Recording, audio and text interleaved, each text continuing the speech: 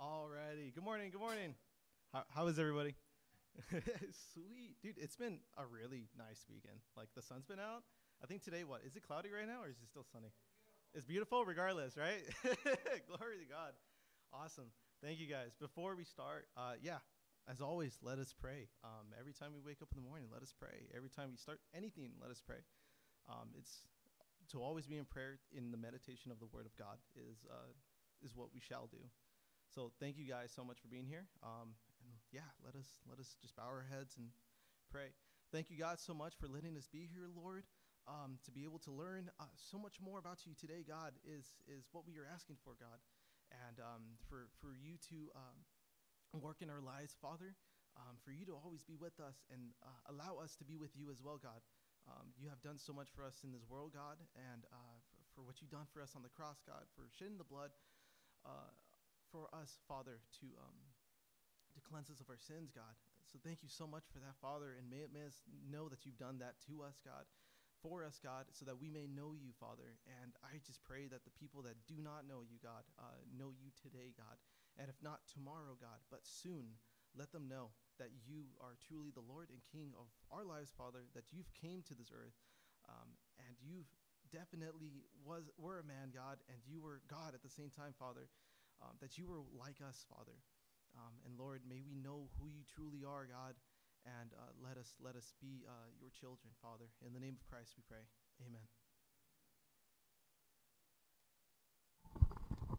Good morning, everyone. Thank you for coming.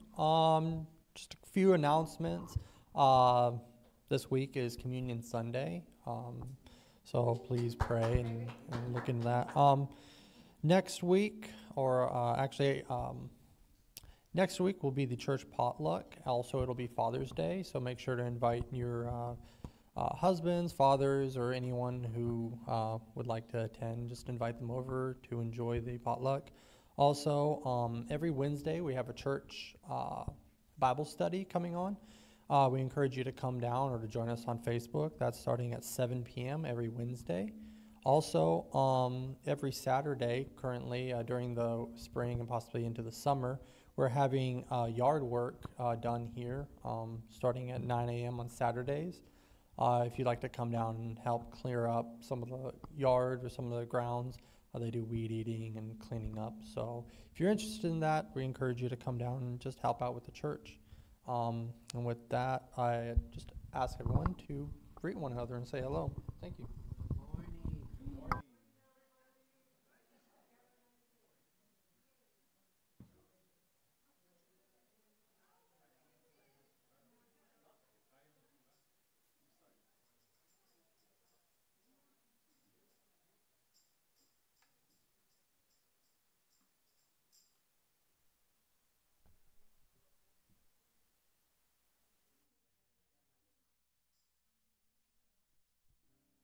All right, please stand up for worship. Yeah, let's stretch our legs. Ready? Go ahead.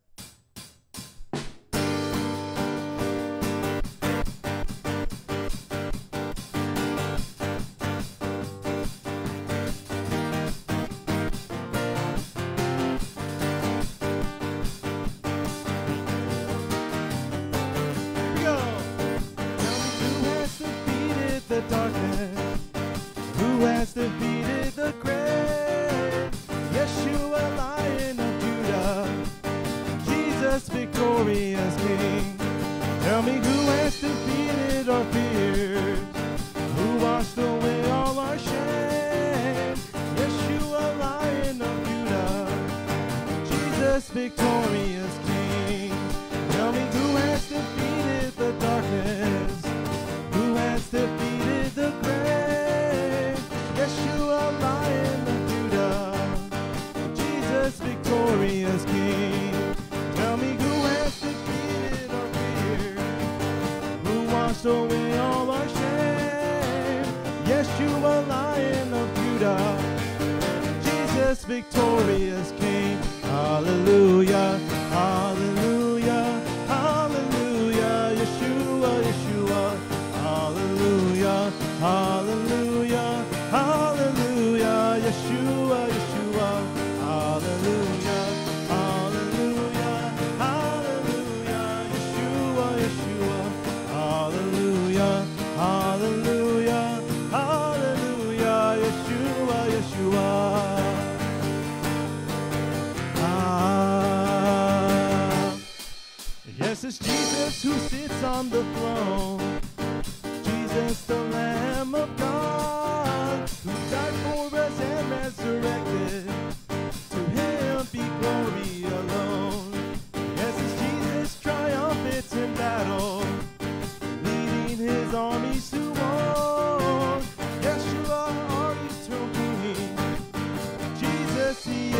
coming soon. Yes, it's Jesus who sits on the throne. Jesus, the Lamb of God, died for us and resurrected. To him be glory alone. Yes, it's Jesus triumphant in battle, leading his armies to war. Yeshua, our Redeemer.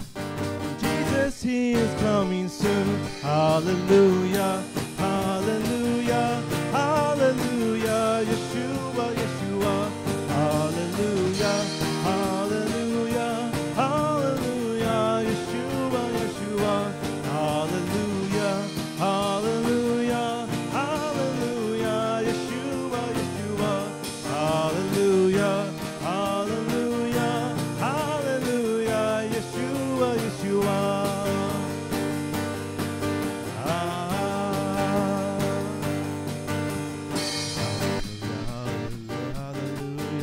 Shout the name of Yeshua from all nations.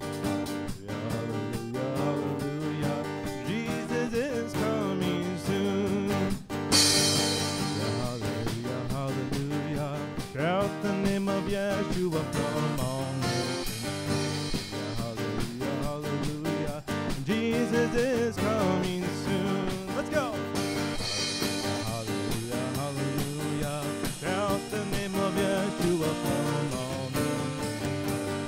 Hallelujah, hallelujah. Jesus is coming soon. One more time. Hallelujah, hallelujah. Shout the name of Yeshua from all nations. Hallelujah, hallelujah. Jesus is coming soon. Jesus is coming soon. Jesus is coming soon. Hallelujah, hallelujah, hallelujah. Yeshua, Yeshua.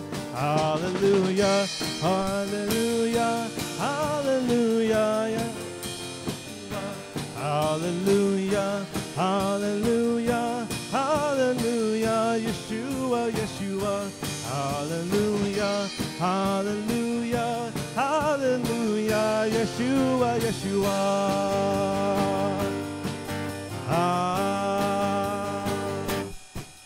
Tell me who has defeated the darkness, who has defeated the grave? Yeshua, Lion of Judah, and Jesus, victorious King. Tell me who has defeated our fears, who washed away all our shame? Yeshua, Lion of Judah, Jesus, victorious King. Yes, it's Jesus who sits on the throne. Jesus, the Lamb of God, who died for us and resurrected.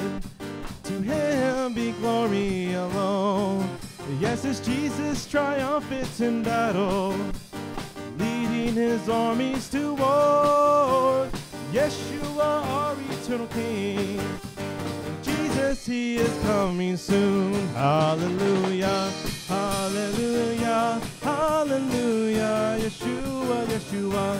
Hallelujah, hallelujah, hallelujah. Yeshua, Yeshua. Hallelujah, hallelujah, hallelujah. Yeshua, Yeshua. Hallelujah, hallelujah, hallelujah. Yeshua, Yeshua.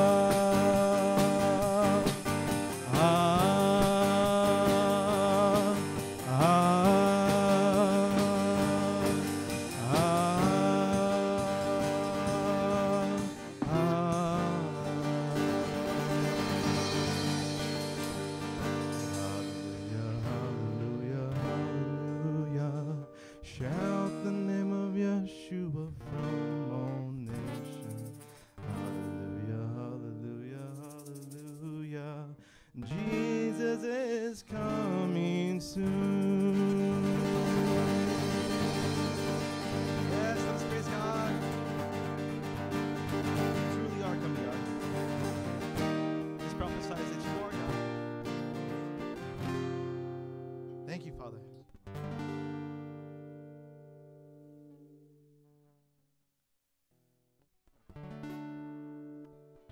we continue to the next song, let us prepare ourselves for communion, for the breaking of the bread and the drinking of the wine.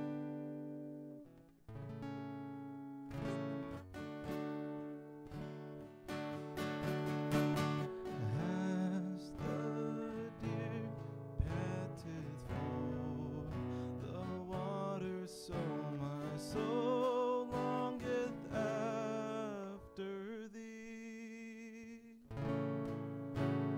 You alone are my heart's desire, and I long to worship thee.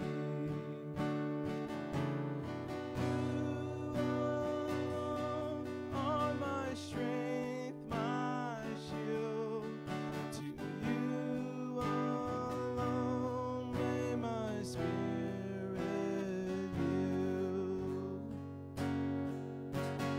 You alone are my heart's desire, and I long to worship thee.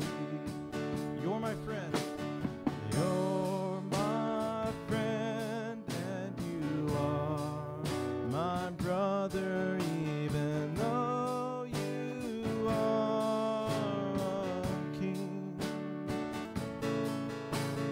I love you more than any other, so much more than anything.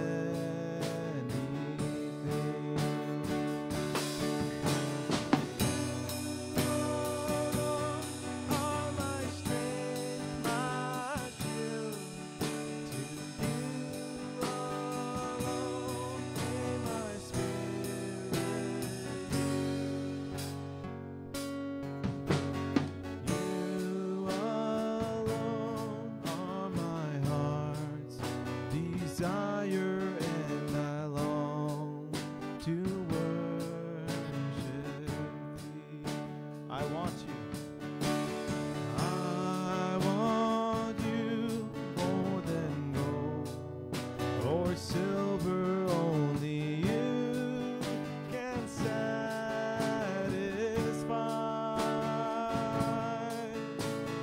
You alone are the real joy giver and the apple of my eye. You alone are my strength, my shield. To you alone may my spirit yield. You alone are my heart's desire, and I long to worship thee. And you alone are my heart's desire, and I long to worship thee.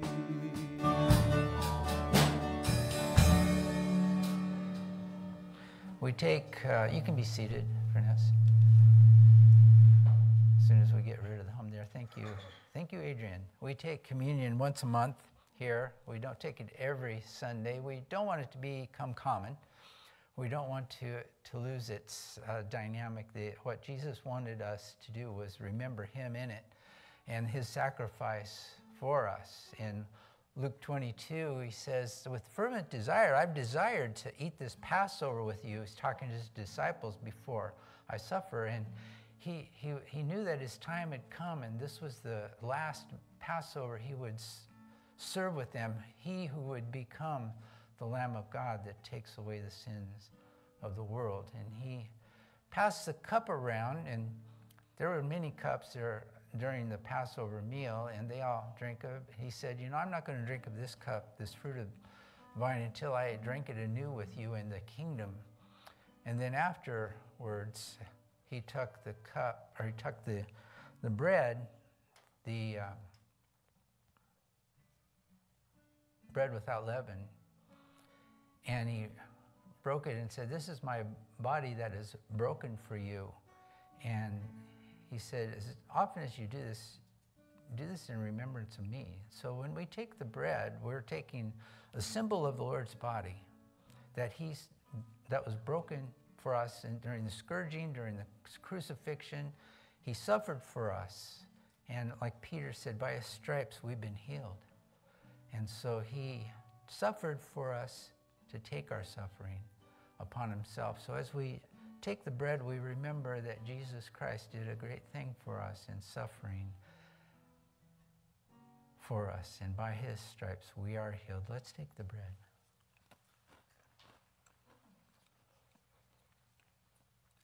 Then he took the cup and he said to drink it, because he said, "This is the blood of the new covenant, or the new covenant in my blood."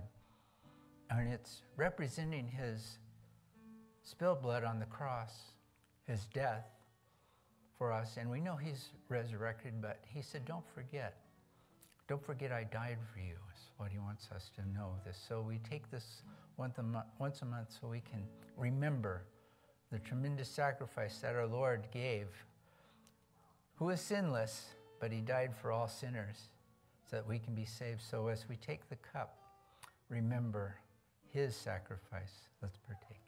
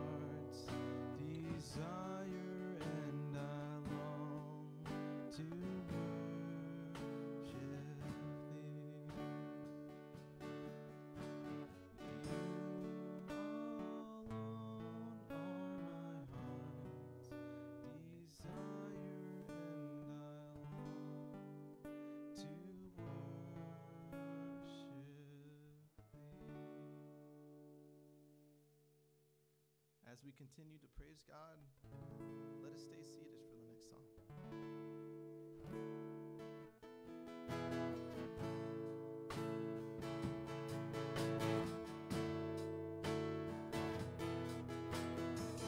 Above all powers, above all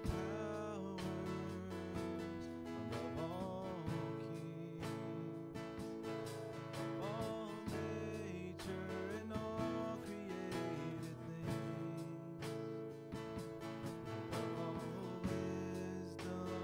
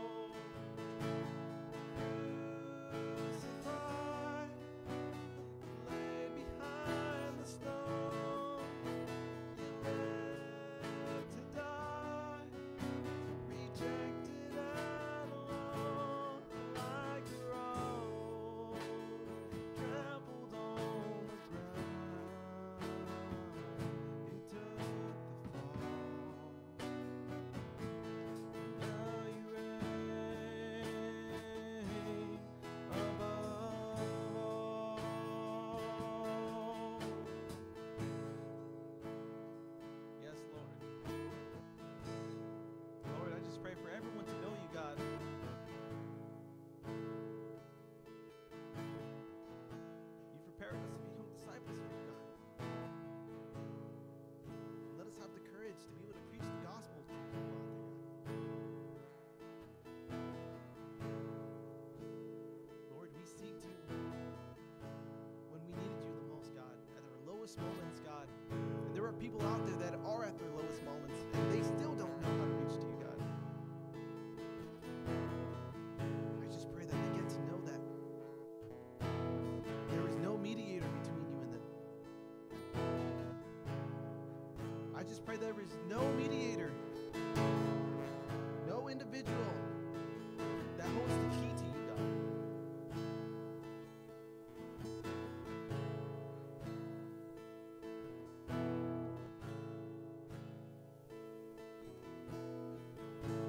Yes, God.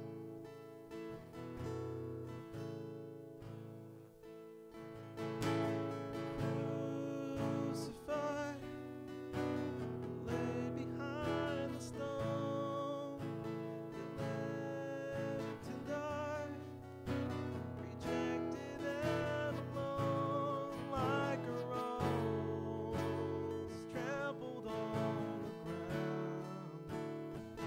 You took the fall, and now you reign above all. Let's sing it together. Crucified, laid behind the stone, you lived and died, rejected and alone, like a rose trampled on the ground. You took the fall, now you reign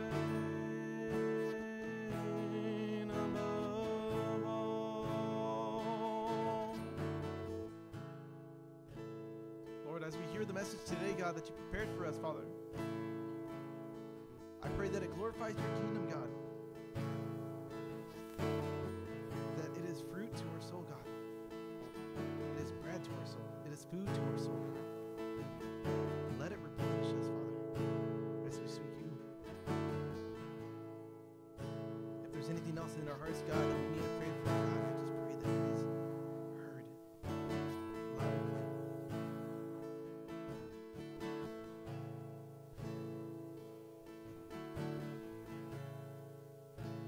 Let us sing one more time. Crucified. Crucified, lay behind the stone, you lived to die, rejected and alone, like a rose trampled on the ground. You took the fall, and now you reign above all. Lord, and in your name we pray. And everybody said, Amen.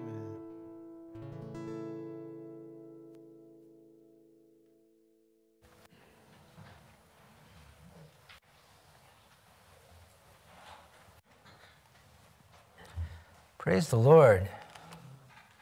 Amen and amen. Let me log into my Bible here and we'll begin the study. We're going to be in Luke chapter 15, verses 11 through 32 today. The story of the prodigal son. You say, oh, we've heard this one. We know this one. Don't check out yet. Maybe something we haven't learned yet. Something about it. Luke 15:11. Oh, there we are.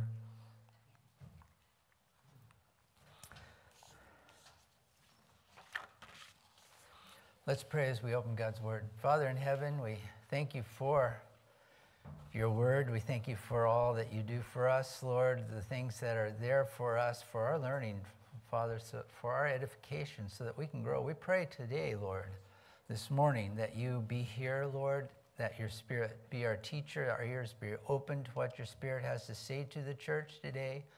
Lord, that we would take these things, hide them in our heart, Lord, and carry them on through our lives, Lord. And we appreciate and thank you for your word and your Spirit to give us understanding, your love, Lord, that it was sent with.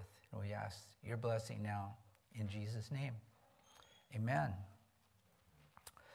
So,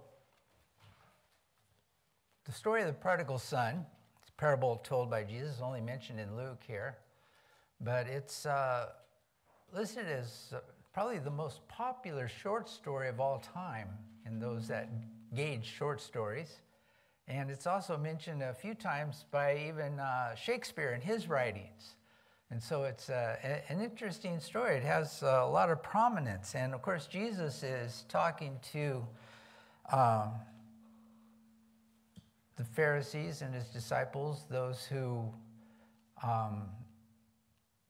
were proud of their religion and proud of their staying with, their following the Lord. But Jesus is talking about, well, what about those who stray away? What about those who fall away? Are they restored? They can be, and they should be. But it's a decision that they have to make. Now, we as Christians have a new nature from God. When we're born again, we receive the Holy Spirit, and we receive a new nature. We receive that nature of the Spirit, but we're still plagued, I would say, plagued with these bodies of flesh. And they still have their desires, but we just now have a power over them because of the Holy Spirit being born again through Jesus Christ. And so we have a struggle. And we have a choice, a daily choice, almost moment-by-moment choice, where we need to decide what to do, things that our flesh would like or thinks it would like, against the things that the Spirit desires. And the two, Paul says, they're contrary to one another. There's always that enmity, that war going on. And so we have to make the choices, and sometimes those choices we let slip. Sometimes there are those among us who fall away. We call them backsliders, right? We call them those who have given up the fight, those who have succumbed to what the desires of their flesh are, and seeing the things in the world, deciding the grass is greener on the other side, and let's go check it out. It can't be really that bad. And so they kind of loosen up and do that. So we're talking about segment of Christians that do that. Now in this passage has been used as an evangelical text, as declaring God's love, which it does, but it's really about falling away and being restored. And Jesus spoke this parable. And so in verse 11, it says, a certain man had 2 sons, and the younger of them said to his father, Father, give me the portion of goods that falls to me.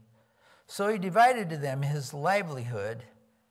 And so in those first 2 verses is something astonishing, because this younger son went to his father. His father seems to have a nice house, an estate, has servants. And he told his father, he said, I want my inheritance now. I don't want to wait till you die. That's like too far in the future for me. I want my inheritance now. So divide unto me, give me the portion of goods that falls to me. And, if my son or daughter came to me and said, I want my inheritance now, sell the house, give me whatever, I would say, no.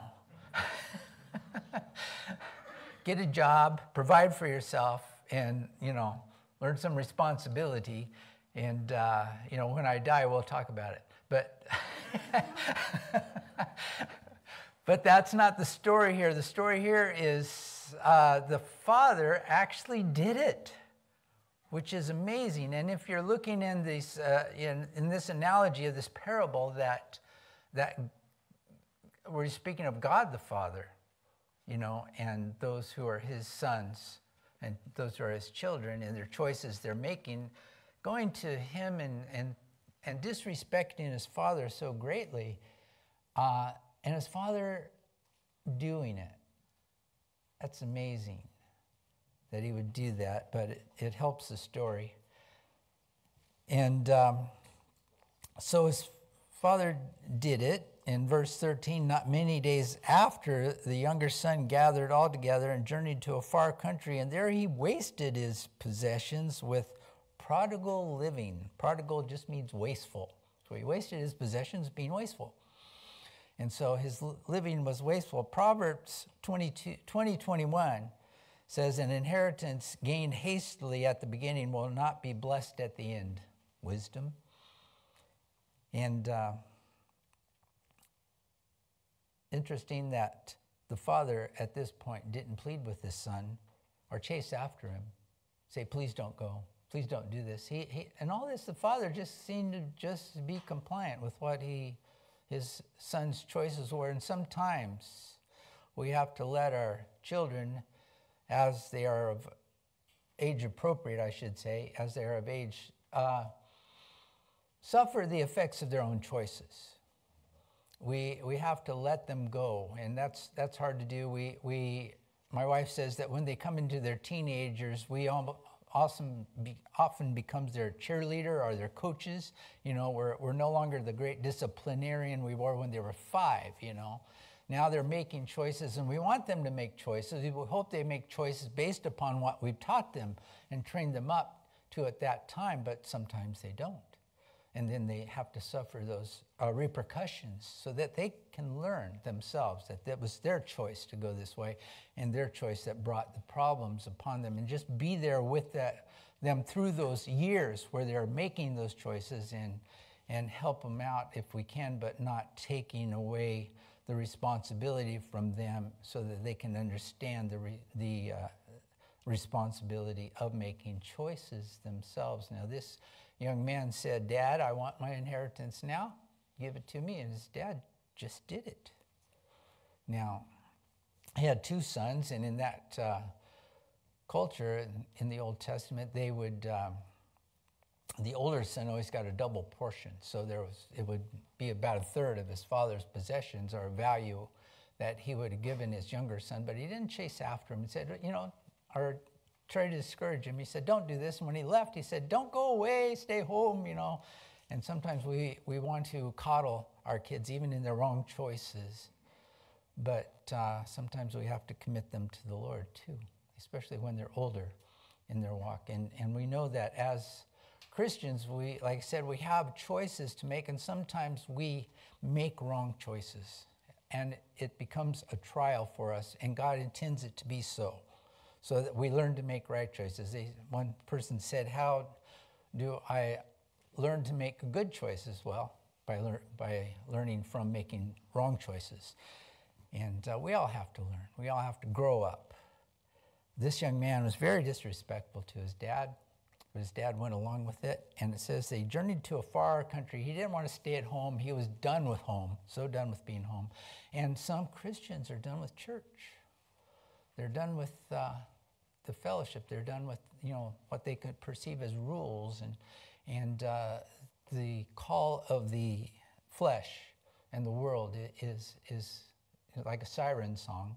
They're going to be wrecked on the rocks, but they're drawn to it. And that it's got to be their choice to follow Jesus Christ, having received him, to follow him still. And so he spent it all his inheritance, on prodigal living, wasteful living. Verse 14, but when he had spent all, there arose a severe famine in that land, and he began to be in want. And so, not only did he run out of money, I don't know how quickly he ran out of money, probably not too long a time he ran out of money, but on top of that, the place where he decided to go and be, away from his father, away from his family, there was a famine there. And it says in Proverbs 27:8, it says, like a bird that wanders from its nest, so is a man who wanders from his place. We all have a place, you know. And a bird wandering from his nest, in other words, not in the right place. Ever been in the wrong place at the wrong time, you know, by our choices, you know? Somebody ever ask you, what are you doing here? What are you doing this, you know? Okay, I'm not supposed to be here. I got to be someplace else. Well, he hadn't come to that realization yet. And there arose a famine in the land. He was not only out of money, but he went and joined himself, or literally the words say glued himself to a certain citizen of that country. In other words, not going back to where he belongs, but just affirming or confirming his choice to be in this country, and he joins himself to a citizen of that country. And the citizen really didn't have anything for him to do, you know, wasn't going to provide for him, and he sent him to feed his herd of swine. And he would gladly have filled his stomach with the pods that the swine ate, and no one gave him anything. No one gave him anything. And now his father gave him everything. But in that country, no one gave anything. And that's the world, you know. Christian going to the world, what are you going to get from the world? Jesus Christ has given you all. You're not going to get, even no matter how firm you join yourself to the world, you're going to lack. You're not going to have enough. Now, when I was young, I'll share my testimony with you if Adrian can get it up on the screen. And when I was young, I received Jesus Christ. Can you read that? There's my testimony, 1967. My wife found that in our papers. It says, I go to chapel because I believe in Christ the Lord. I spelled chapel wrong, okay. My wife told me that. But that's my testimony. And that's enough, Adrian, okay. But as a child, I loved the Lord. I did. I came to the Lord at a very young age. When I was 5, I told my grandmother, I said, I'm going to be a preacher someday. Why did I say that at 5? I don't know. I forgot about it. When my grandmother was very old and we went to see her in the convalescent home, I asked her, do you know me, Grandma? Do you remember me? She said, yeah, you're my little preacher boy. Okay. So that's my testimony. I knew the Lord, but then high school and teenage years happened, and I heard the call of the world, you know, and I didn't go to church, and I didn't follow the Lord, although it was there in me, the things that I did during my teen years up into late teens, and the choices I made, I knew they were wrong. I knew they were wrong. But I went that way anyway, and seeking to fulfill something that I really, thought I wanted, thought I needed. Seeking it in the world, seeking it among worldly friends and worldly situations. And it didn't turn out well. But, it wasn't until, I was married and things weren't going well in that either. I got it all wrong because I wasn't following the Lord. I wasn't listening to the Lord. I was doing my own thing. And I had married a beautiful young woman who I'm still married to 47 years later. And, but it just didn't seem right. And I wasn't pleasing her, and I wasn't pleasing myself. I wasn't good about anything, and it really broke me. I spent all that I had. I was in want. I wasted it all on wasteful things. And I looked for what is the answer, and I knew deep what the answer was. I had to go back.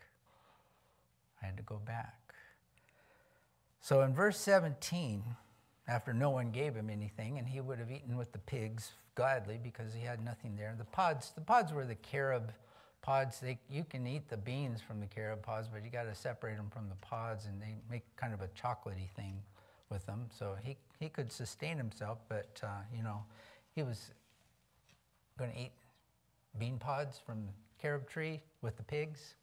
Nah. Verse 17, but when he came to himself, something happened. First he joined himself steadfast to a citizen of that country. Citizen says, go feed my pigs. Eat what you can with the pigs. No one gave him anything. And after a while, he came to himself. Isn't that wonderful? And he said, how many of my father's hired servants have bread enough to spare, and I perish with hunger? Sometimes we need to feel it in our gut before we really get it. And sometimes we need to have that realization. We have to be careful, in our society. We are a very compassionate people as a whole in the United States, but also we can be guilty of enabling certain behaviors that we're compassionate about people that are homeless, drug addicts, and we want better for them, but are we going to help them come to themselves and make the right choices? Are we going to enable them? And so many social programs, we'll feed them in their homelessness. Now, do they have a choice to be homeless? They can be helped. We should help them not be homeless. But as long as we feed many of them, they continue to be homeless because we're enabling them because they don't feel it here. They don't feel it in their tummy. Believe me, if you feel it in your stomach, you're hungry. You're going to do something about it. But if somebody just drops off food at your door, what's wrong with the way I live? Or if somebody gives you a clean needle, who's going to help you with your addiction? We have to be careful not to be a subpar or an inferior providence for them. We want God to be in their lives. Now, we can give them the gospel. It doesn't mean we can't feed them. I'm not going to give them a clean needle. I'm going to get them in a program that gets them off of that, or bring them to the Lord who can get them off of that. And we need to be careful that we don't get in God's way of the work that he wants to do in their lives. And, even in the church, we can be responsible for getting in God's way, being an inferior providence when God's maybe working in their lives and wants them to come to the place where they're lacking, where they're in want, and they, need to realize they need to come to themselves. And we have to be careful. We have to listen to the Holy Spirit and work with God, not against him, or not get in between God and what he's doing in somebody's life. We don't want anybody to suffer, but we need to help people to have, make the right choices in the church, and that's through prayer, through the Word of God, and helping them out some, but not becoming their providence, not becoming, God to them and providing everything they need. And so it's a fine line. It's a difficult choice, and sometimes, you have to, I usually do the what if rule, What if I don't give them anything? I used to get, at the church, used to get people calling they want help with the rent. Usually they make the church circuit at the end of the month. They call different churches, need help with the rent, need help with the power bill, need help with the water bill, and they call. And they call with the, can you help? Can your church help me with the power bill and stuff? And in the summer, and I'm thinking, what is the consequences? What if the church doesn't give them money for their power bill? Refrigerator might not work. Lights may not work. They won't freeze in summertime, No, I won't. You need to do what you need to do to provide for yourself. And, you just have to be wise in that way. Now, if it's wintertime, they're going to freeze. I'm not going to let them freeze, but also going to visit them and help them. I know one church, they would give, the first time people came to them and asked for money from the congregation now, they would give no questions asked. But the second time they came to ask money, they would say, no, not until you go for some financial counseling, not until we sit down and talk about it and see why you're in this situation, and see if we need to continue helping you or you need to do something. You need to come to yourself and change your mind. And so there's that. Now, the father did not, like I said, pursue the son, coming after him and, saying, don't, wait, stop, come back. He didn't. He just quietly let him go. And when he had trouble, did he write back home to ask for money? Some of our kids might, but he didn't. But the father also didn't go looking for him and say, do you need money? He waited patiently for God to do the work in his heart. And sometimes we have to do that with our children or with other people. We have to let the work be God's. He was hungry, but when he came to himself, he was breaking off from his own selfishness, from his own desires, and looking back to what was there before, realizing he was far worse off there than he was with his father, knowing that even the hired servants of his father's house were taken care of. And he says, I perish with hunger. I'm hungry. And he could remember his father's house, how much better off he was there. He wasn't happy at the time because he wanted to go explore the world. We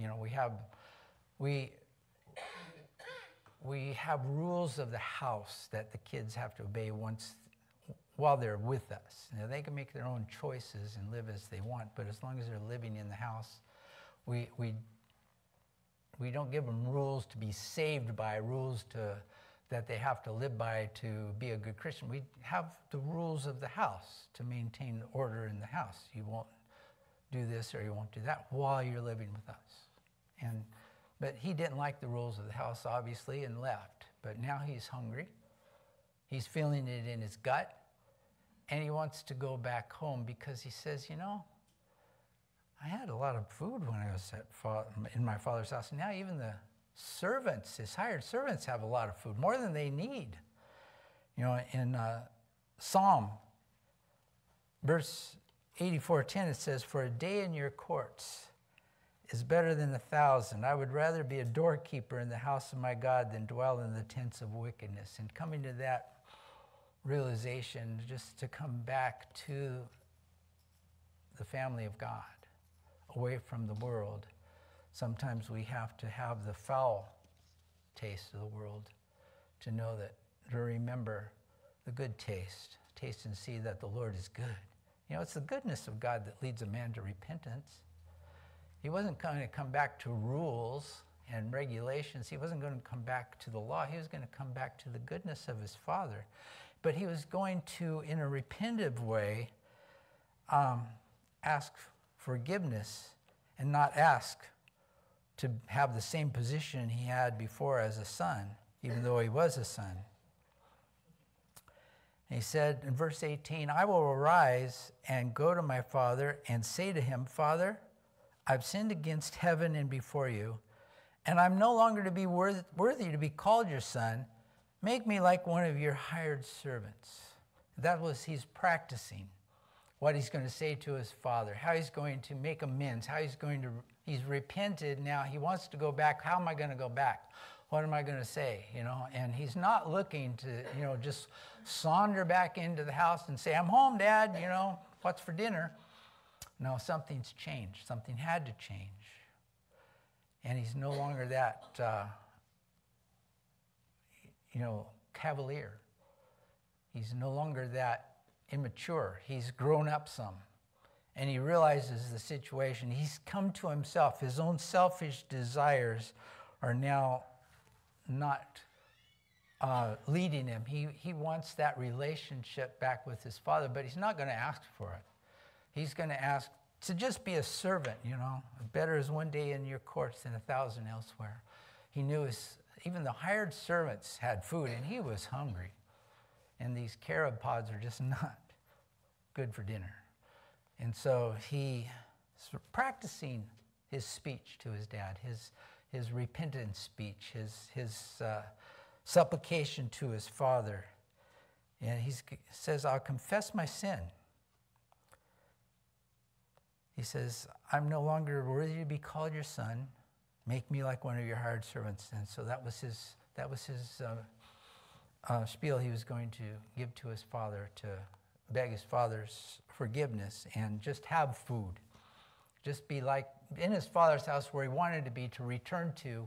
And many times Christians, if they've backslidden, as we call it, fallen away from the Lord, they have to come to that realization that, no, it's better to follow Jesus. And it's remembering that with the Lord there's goodness, there's salvation, there's refreshing from the Son, and to know that they know where you need to be. You know, if you're a born-again Christian and you begin to make wrong choices, it doesn't happen all overnight. It begins with wrong choices, a few in compiling on until you come to that point where you actually depart from the family of God. But you know in your heart where you need to be. You know where you are not supposed to be. And after a while, the reality will set in, and you'll want to come back to the church. And you'll come back, and you know, if it's the trials have worked their works in you, you won't saunter back into the church and say, hey, I'm a Christian, you know, let me in the fellowship. No, you'll come back and you'll say, you know, I've been wrong. I need to come back. I need to repent. I need to seek the Lord, and I need prayer. And that's the way to come back. Realizing, coming to yourself, realizing the mistakes you made. And so he arose in verse 20 and came to his father. But when he was still a great way off, this is the cool verse, okay? When he was still a great way off, his father saw him and had compassion and ran and fell on his neck and kissed him. He was still a long way down the road, but his father saw him. Now, how could his father see him? His father was looking for him, waiting for him, anticipating his return, wanting him to come back. Now, he didn't go pursue him, didn't follow him. He knew that God had to do a work in his son's heart and in his life. But when he's looking down the road daily, probably just to see when he would come back, if he was coming back, he saw him afar off. And he ran to meet his son. Now, that is undignified. That is something that was not done in that culture. The elder was not to run. That was undignified. But in this case, he ran to his son. And there's a song by Benny Hester back in the 80s. It's called When God Ran. And it's the story of the prodigal son. And our grandkids love that song, you know, because it tells the story of him leaving his father and wanting to come back. And he came back, and it says that, you know, the day I left home, I'd broken his heart.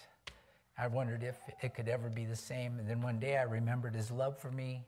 And down that dusty road ahead I could see, it was the only time I ever saw him run. And, you know, the course is When God Ran. And that's the beautiful thing about coming back into the family of God. You're a son. You left, but you're still a son or a daughter.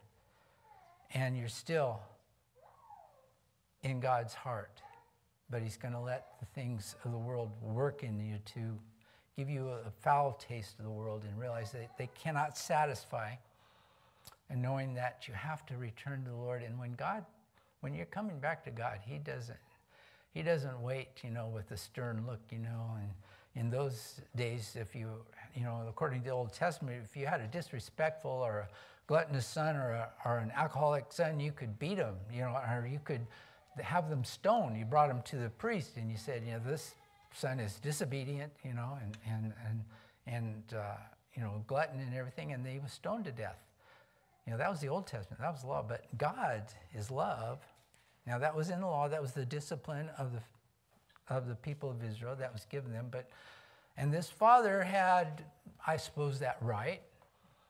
if he wanted to so choose it, but expressing God's love, he saw his son coming up the road, a long way off, and he ran and grabbed him and had compassion on him, fell on his neck and kissed him. I mean, that's just the coolest verse, that when coming back to God, he doesn't wait with a stern, are you repented yet? Thou shalt not do this again. And, it's just like, wow, the embrace of God. Welcome back. Welcome back. And the son said to him in verse 21, Father, I've sinned against heaven and in your sight. I'm no longer worthy to be called your son. And this was what he had practiced. I've sinned against heaven and before you, and I'm no longer worthy to be called your son. But before he could complete his spiel that he'd practiced, his speech that he was going to give this father to ask to be a servant, the father interrupted him and said to his servants, bring out the best robe and put it on him, and put a ring on his hand and sandals on his feet, and bring the fatted calf here and kill it, and let us eat and be merry. He couldn't get I want to just be your servant. He couldn't get there. He was a son. And that's the way his father saw him.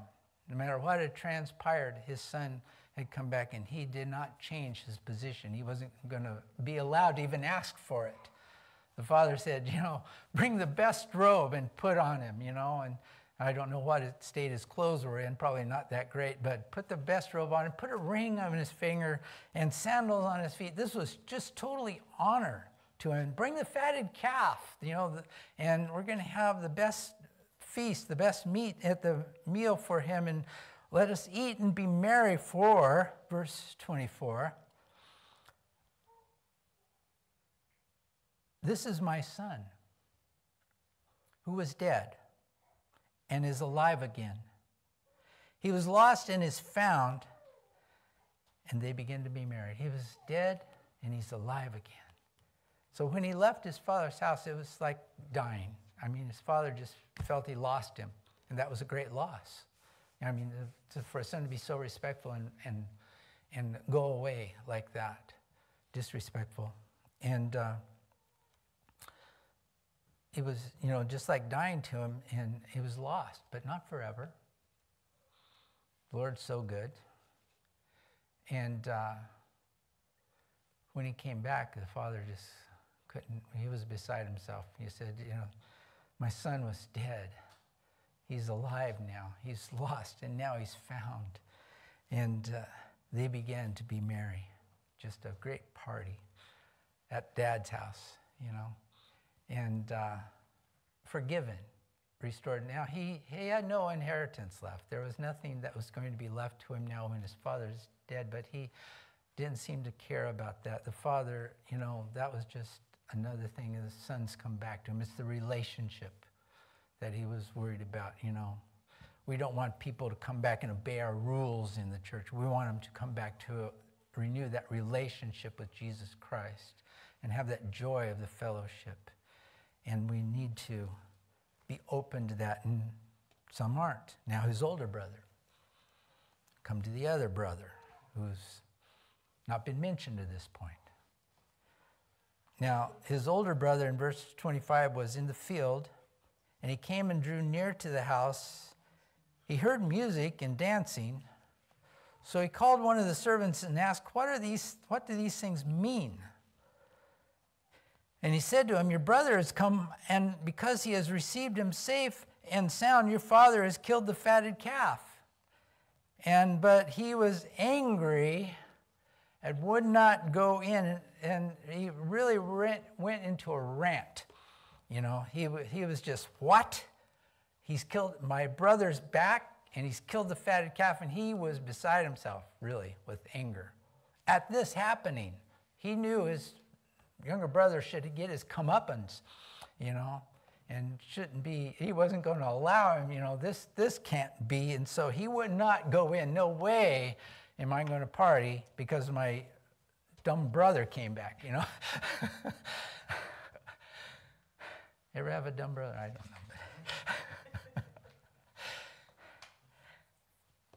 What is it? In Proverbs, a friend loves at all times, but a brother is born for adversity. So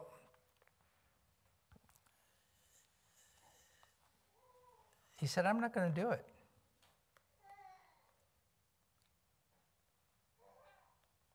But he was angry, would not go in. Therefore, his father came out and pleaded with him.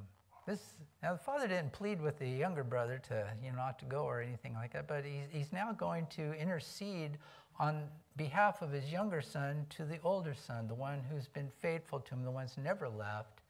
And he went out and he pleaded with him. Interesting, the heart of God, seeing that love matters the most. It's the relationship that matters. And things, circumstances, choices, yes, those can be hurtful, those can be wrong, but you got to overcome that. Love covers a multitude of sin. The critical heart doesn't love. And we want to encourage love. So he answered and said to his father, Lo, these many years I've been serving you, never transgressed your commandment at any time, yet you never gave me a young goat that I might make merry with my friends. It's like, where's my party for being here and being faithful? Little complaint.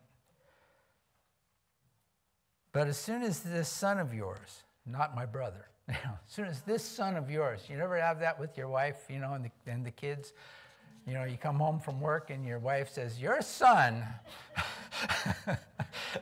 you know what your son did, she's not claiming him right now. And that's it. This son of yours,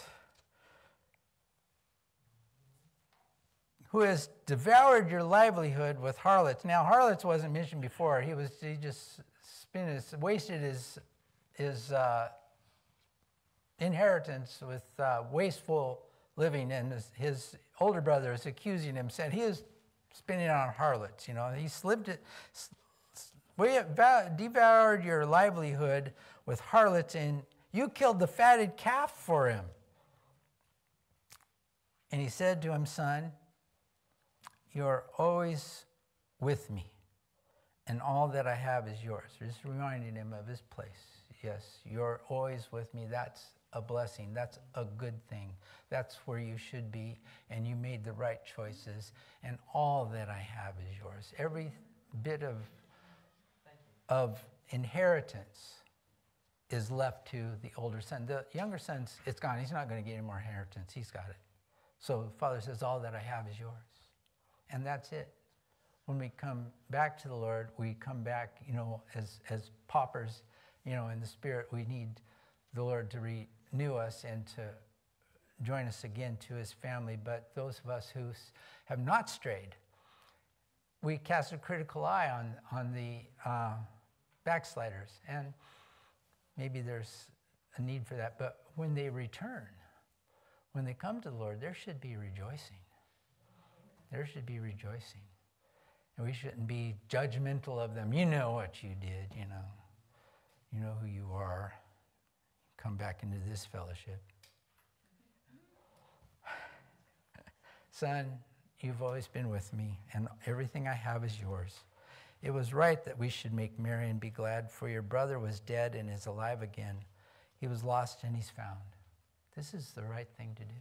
Receive him, love him, forgive him, because if you love him, you can forgive him. If you're critical of anybody, there's no forgiveness in criticism. But if you love him, love covers a multitude of sin. Give him a robe, give him a ring, give him sandals.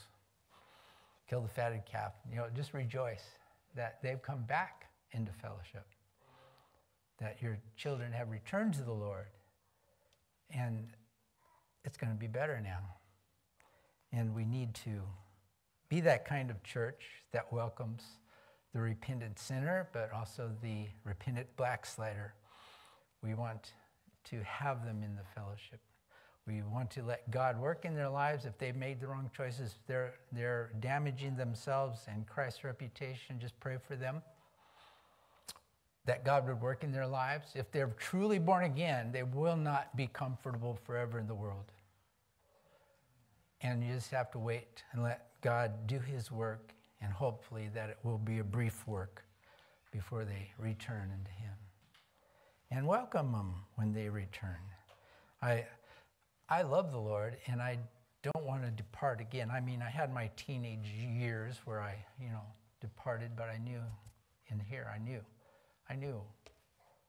I was wrong.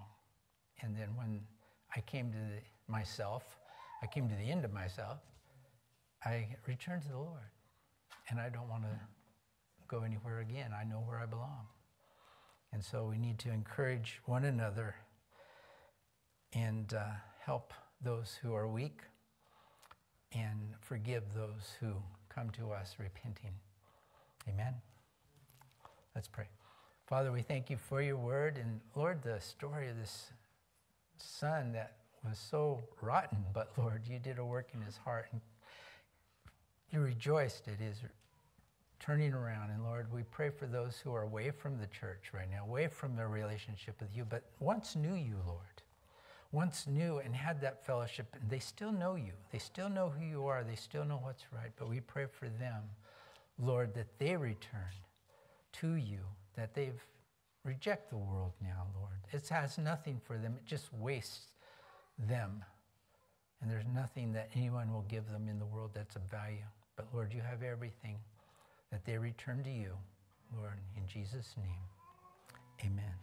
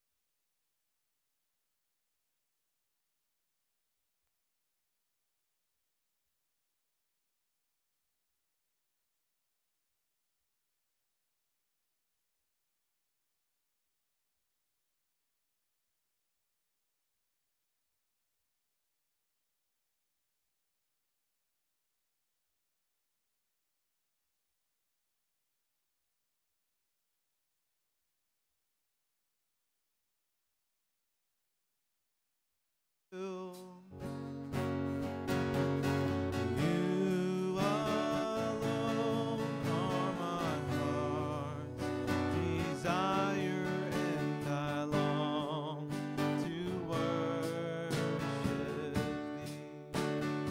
You're my friend.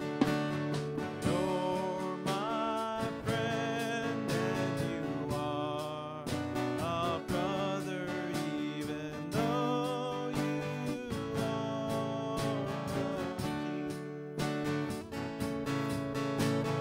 I love you more than any other, so much more than anything.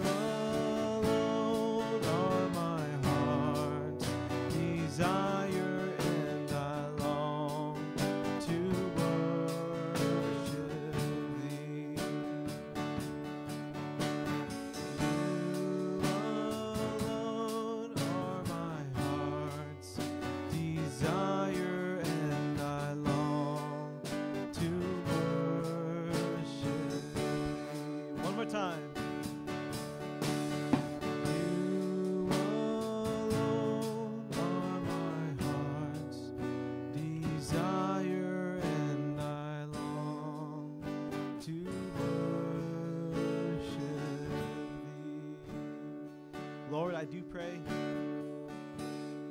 for the people that have strayed off the path that follow you on, God. I just pray that they return back to that path to follow you again, God. If they strayed away, God, let them know that you are still there waiting for them. And let us discern that, God, that the people that are lost in this world, that we do not satisfy their flesh, God, but they are given the fruit of life, not fruit of life, I'm sorry, but the bread of life that you've given us, God. And the blood that you shed for us as well, God, may them know that their deaths have been forgiven, that they don't need to stray anymore. Let them return, and let us rejoice in that as well, Father.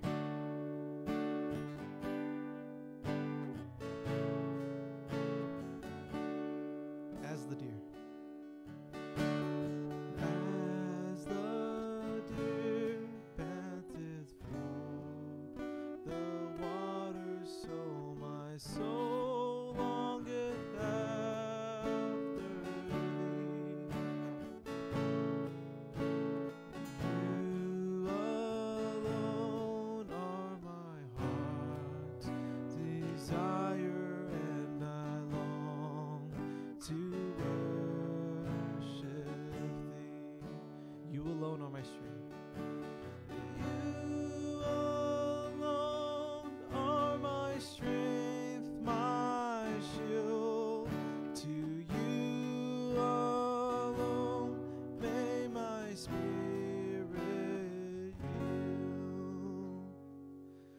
yield. You alone are my heart's desire, and I long to worship thee. Thank you, Father, so much for the fellowship that you've given us, God. We are brothers and sisters of you, Father. Let us be accountable for one another and bring each other to you, God, anytime we are distracted from this world, God. And may we do the same for the people that are not following you, God, to still bring them over to you, Father. In your name we pray. Everybody said, amen.